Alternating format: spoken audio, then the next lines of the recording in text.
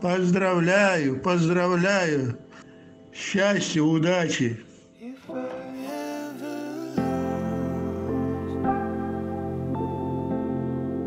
But the day is finally here where we all get to celebrate your love together, and I couldn't be happier for the two of you. From the moment that Almida was born, I've been lucky enough to have a built-in best friend.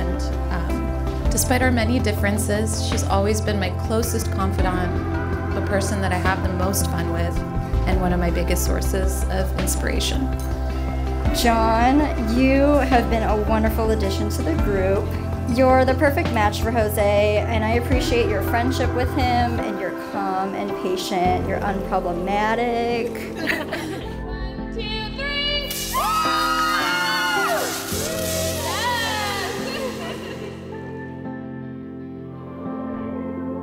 To be together.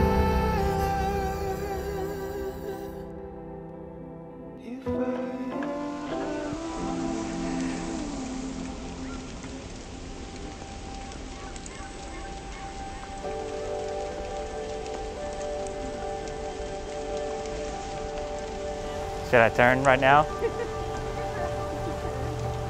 Whoa!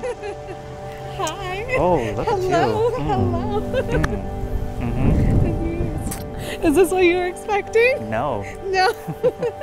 Do you like it? Hugs you real well. I know. Almida and John, we're so happy to be with you today. We're so happy to be able to celebrate and to reconsecrate this wonderful marriage. John, I am so lucky to have had you in my life for the past 10 years and to be able to call you mine. Over the course of our relationship, you have been by my side through every important moment and have shown me just what a wonderful and supportive husband you are.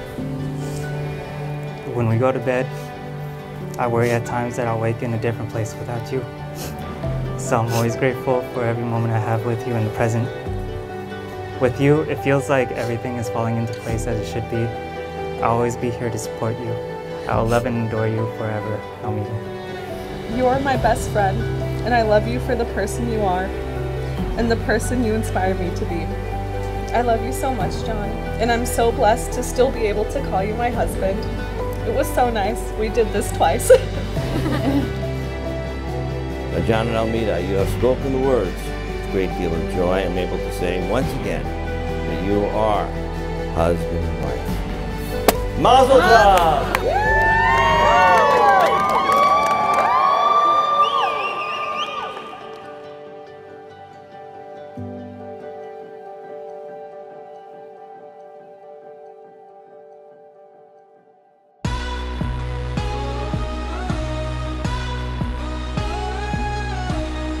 Almida, how lucky are you to be married to your best friend?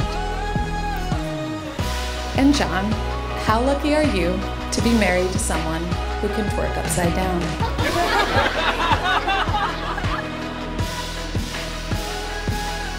And I see this John take out this little tiny container of salt from his jacket. Little container from his own, he just takes it out.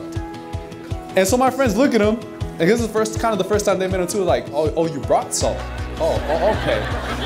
It's a great representation of who they both are, of who John is. He's authentic, and he'll always be himself. He doesn't care what other people think. He'll pack salt wherever it is. He'll pack his salt.